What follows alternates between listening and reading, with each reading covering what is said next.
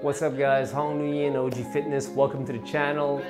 If it's your first time, consider subscribing, share the video if you can, if you want to, and it helps me grow.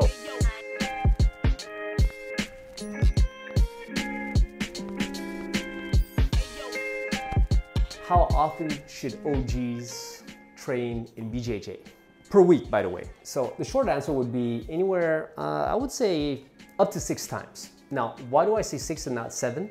Because I believe you always should take one day off to relax, to really just do, I wouldn't say nothing. You could do something else, like you could walk, you could bike, you could do some stretching, yoga, or whatever. But I mean, just to take off from jiu-jitsu so that, you know, like give yourself time to recover. Now, as opposed to judo, in another video, I recommended, man, you know, 2 to 3, you know, 2 hard sessions. For older guys, 2 hard sessions a week is enough. And then after that, if you want to add in a session or 2, but keep it really light, you know, but I would suggest keeping a couple of days a week to, a couple of sessions a week to weight train instead. Now with BJJ is very popular among OGs, right? OGs meaning, I'm 41 guys, but OGs usually we're talking about, yeah, around that age, or maybe in your mid 30s or early 30s, right? By that time, some of us have accumulated a lot of damage and all that. And when you start a martial art like BJJ, it's really fun for older guys because like you progress very fast. So that's really gratifying.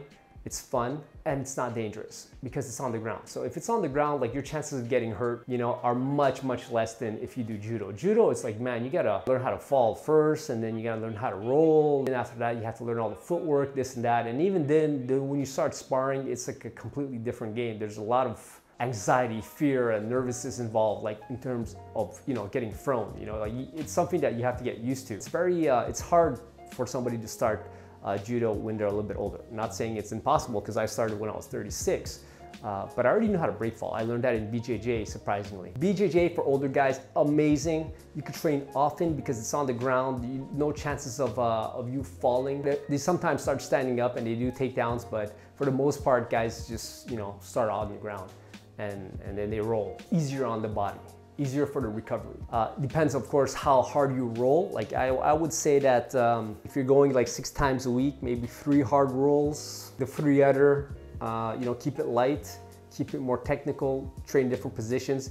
Like there's still a danger to it in the sense that like your lower back is gonna be affected. A lot of BJJ guys have lower back issues because, you know, you're in a very crunched up position, and then people are trying to pass your guard, and then your legs are like, you know, you're bent in half, your legs are all the way up here, you know, and then you're trying to maneuver and you're pushing and pulling. So I do recommend that you have to listen to your body. So if you do something to the effects of 3 hard trainings a week, keep the other 2 like lighter. Rolling is super fun, but you gotta vary the intensities too. You could drill instead, you could do all kinds of things, you know.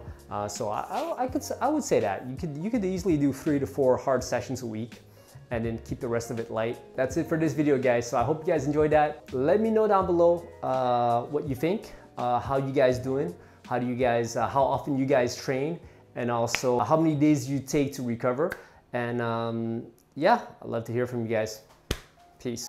So thank you very much for watching. Don't forget to like, comment, subscribe, and click on the notification bell. Also, there's a link down below. If you guys click on it, it's gonna bring you to a page where you could follow me on all my social media platforms. And you can also apply for coaching so that you guys can work directly with me. Also, one last thing, guys, if you have any questions, right, send me an email. That's the best way to reach me. I read them and I'll answer your questions, man. All right, peace.